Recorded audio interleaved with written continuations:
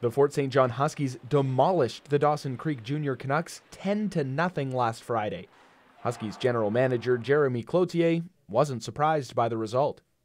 Feels like we have some unfinished business, and as you can tell by the result of the game, I think the boys are ready to go. The Canucks iced a young roster with 13 rookies, and the game was just an exhibition tilt. Spectators aren't allowed to attend games in person, however, that didn't stop fans from tuning in online. We had about 60 people pay for the subscription at $15 a person, so I think that's about $900 in streaming, which I think is really good for an exhibition game, which normally we don't charge people for an exhibition game when they can come in to watch. So I think the streaming right now is all we can do, so I think people are just excited to be able to watch local hockey on TV.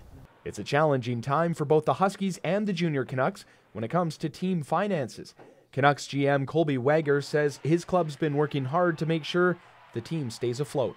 You have to adjust and take things out where you can, move things around, and our president and our board have done a really good job of trying to put that together the best we can with what we have to make this work. There are plenty of unknowns moving forward, but team officials remain positive. I believe that we're going to be able to make it through the season as long as we can. I don't know where that sits, because until we know whether or not we can cross border travel into Alberta, that's going to, I believe, make or break our season. The Junior Canucks and the Huskies will face off again in back-to-back games this Friday and Saturday. For more information on how to stream the games, you can visit the FSJ Huskies Facebook page. Austin Lee, CJDC-TV News, Fort St. John. Salon and barber services provided by Skinovations. Be swept away to a world of peace and tranquility at Skinovations Salon and Day Spa.